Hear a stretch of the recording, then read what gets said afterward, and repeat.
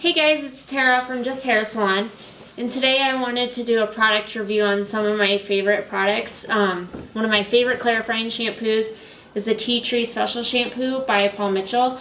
This is a really good clarifying. It's got that mint in it, so it's going to help to get all that buildup off. This is going to be really good for, especially for the girls that you have homecoming coming up.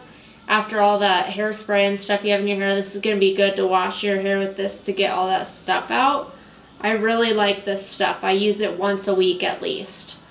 And some other things I wanted to go through was the hairsprays that we have here at the salon. So we got quite a few different ones.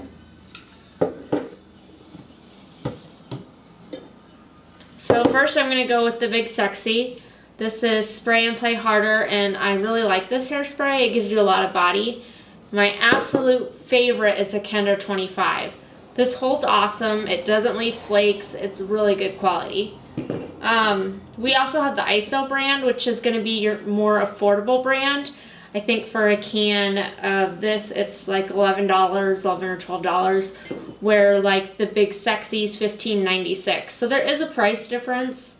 I definitely like the Big Sexy over the ISO, or ISO, I guess. I haven't really worked with that brand much. Here's a Redken Quick Dry 18, and then there's a Redken 23.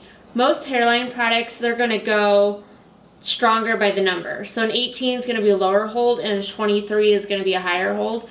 I prefer the 18 just because I don't want too much of a hold, but if I was going out where I needed my hair to like stay put, I would go with the 23.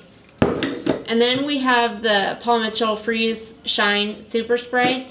Now, I've never really used this kind of a spray. They kind of just like spritz out. I don't know if you can see that or not, but I like more aerosol cans.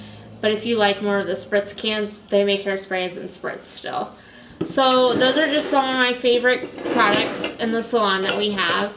So that's kind of the hairsprays, and we have a couple other ones, but I just wanted to go over some of my favorites and then one of the more affordable options.